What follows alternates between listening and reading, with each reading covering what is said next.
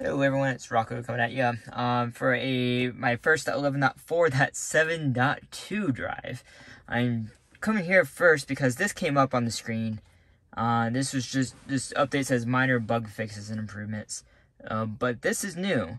This is for the data sheet. I'm just gonna let you pause to read this here, but this thing allow auto private analytics and improvements.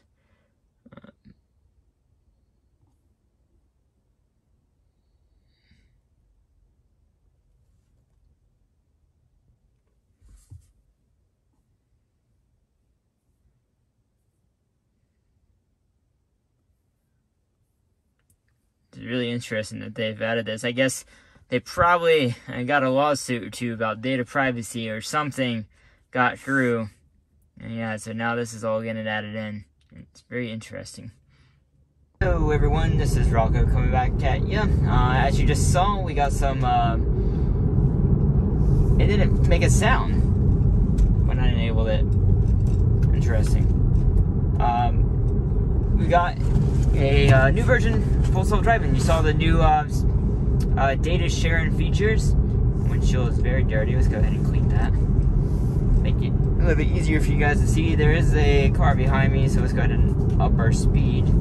It's been calculating this route for the last like 5 to 10 minutes. So I just decided to go. I don't know if it's gonna mess up or not, but decided to go ahead and try it out. But yeah, I hope everyone's having a fantastic day. I haven't made a video in a while. If you saw my last video, it had nothing to do with Full Self-Driving. It had to do with excavator I rented and got a ton of work done. Been very busy working on the property recently, so I don't have time to make these type of videos, but wanted to make one of that just for my own personal record, if anything, and just thought I'd share with everyone else. Just so if anyone was interested about the type of work you can get done with an excavator, look at my previous video. Basically, we're looking for if there's any changes at all, just to see what we can expect. And see how it performs with this car. It's already slowing down a little bit. You can tell there's a lot of little changes. See, that's the thing. That's the fun thing about these updates. I said minor improvements and bug fixes or something, whatever, that's all it said. But you can tell the font for the speed limit has changed. It's like more square. It's clear. I like it. It's better. The sound to put it in the drive is different. I think the navigation when you go to make the route, the little window up here is different. Not this one, but the one when you go to set the route, that's a little bit different. All these little changes, like everything is slightly different. Like the font's a little bit larger here. I noticed that it didn't make a sound when I enabled Full Self-Driving. Why, I'm not entirely sure. Yeah, those little things are interesting to kind of look at and try and find a little, Easter eggs, if you will. Try and figure out what's going on. We're just going through here. This all feels very normal. Like, I couldn't tell the car's driving. I couldn't tell someone else wasn't driving, basically. So this has been all very good. We're gonna see how it does right here. So the thing to know, I don't think I ever did this route with 11.4.7. However, I have new map data, 2023 map data, so that might fix this. I haven't done that since getting the new map data for sure. I don't see any stop sign listed here. Oh, but it's still stopping. Oh, it still did it. Like, why is it doing that? It didn't show the stop sign, but it did kind of mess up there still. Let's go ahead and let it recalculate through here so it doesn't stop in the middle of the road. It is school's in session now, again. So, limited max speed for road type. I wonder if it's because it read the school zone, so it like extra lowered the speed. Oh, that van was pulling off into the school right there. They kind of cut the road short. Well, this all feels really normal. The van didn't mess it up at all. This is exactly the speed you should be going in this area. And nothing to write home about. We're gonna look on these two turns here. Okay, I'm pressing the accelerator to keep him from coming from a complete stop. That was somewhat unusual for this type of road. This road is fairly wide. This isn't narrow, what I consider to be a narrow road, at least in this area. I know Mike was still having those issues, and I still, on the very few narrow roads I had, still had that issue. That looks like it was like full stop driving, peeking its nose out into the road. You kind of can't really see there. I wonder if that was a private drive or something else, because that would be a really good blind turn test for full stop driving. Can it make it out of here? That was good. I think that was good. You can tell it was like kind of checking around the corner before it committed to the turn. I thought that was good. I think it's going a little bit fast in here. Could go a few miles an hour slower. Like it says limited speed for max road type, or for road type, but yeah, it could have been a little bit slower here. And let's see if it turns. Like it's complete full stop. You know, I wish NTHSTA, whatever you pronounce it, National Highway Safety Transportation Agency, they would just not do that. Okay, so we are going to, let's go ahead and get a trip marked first, the highway. We go across the highway, and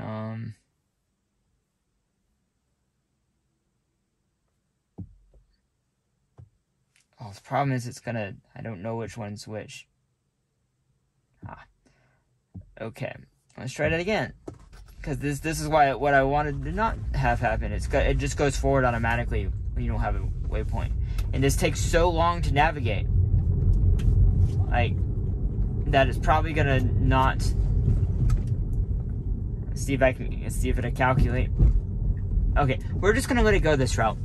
I'm done messing with this to try and get it to go take a left turn. Like, it should take a right, should take a left right here. But we're just going to let it go right now. This route's going to change. That's what we're going to start doing a little bit more of, everyone. I try and keep my routes consistent. So sometime I will force it to do that again. Maybe like in version 12. But, yeah, so we'll see. We're going across railroad tracks. These are very defunct. This is turning into a rails to trails very soon. I'm so excited for that.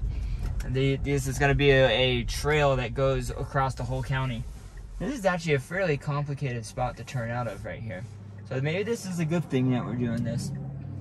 A lot of traffic. And we are ready to go. It needs to go. Excellent.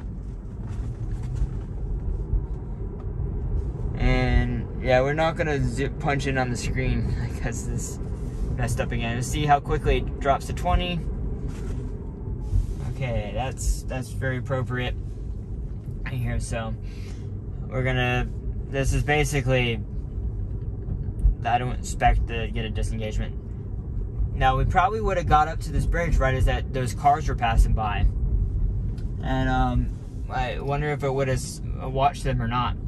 We have a police car that lights on. I don't know why. Maybe just to tell people to slow down. There's 20 miles an hour in here. See, we have a person pulling out in this truck. Okay, that's good.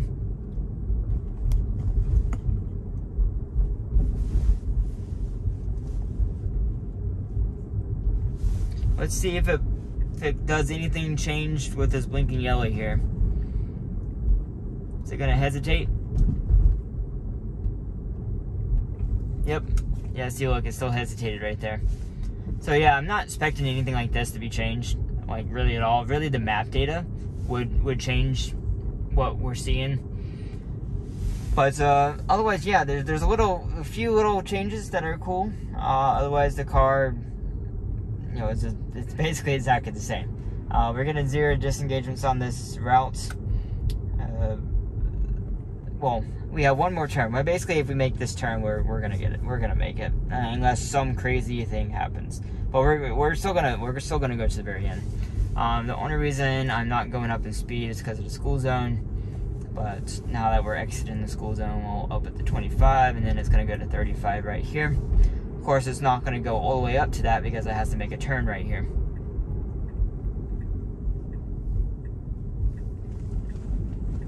Very smooth turn on unprotected left.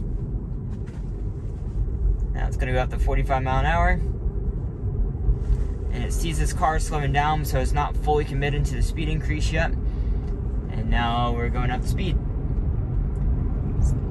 Something I've noticed in even the last few versions is that it does seem to be, every single version seems ever so slightly more confident around curves at speed. Like these type of curvy roads, just ever so slightly more confident. And that leads to more confidence in me, like from my perspective, that I don't have to, I don't have to like control the car as much. I just let the car do its thing, because it feels more comfortable to me that it's not incorrectly slowing down and stuff. That was good. Previous versions definitely would have slowed down for that Jeep right there. But that was good. It did not hesitate at all. Now this turn we're we're hesitating because of that car. It sees this truck right here, and it thinks what I'm saying is we're looking for it not to slow down around this turn. And it did not slow down at all, besides it was slight hesitancy for the car coming around the curve. And so this is great behavior. We got this car cutting out in front of us. Yeah, that's great. Now, I don't know if anything has really been changed. I'm sure we're gonna, between Chuck's videos, Mike's videos, Chris's videos, everyone else's videos, we're gonna quickly find out if anything is significantly changed, or if it's just looking to draw. And yeah, that was a weird interaction. My car kept on slowing down even though the other car was passing. I hope version 12 fixes that. I'm assuming they're just making updates for the privacy policy, and for just to make sure. Somehow I missed that squirrel. Okay, for just minor improvements, just to keep the software moving forward, to align. Probably getting more data for version 12 is probably what that privacy policy was for. Yeah, if you guys have questions, put the comments down below. I am glad to answer questions like I'm able to, and I look forward to seeing you later on. Thanks for watching, everyone. Appreciate you. Bye.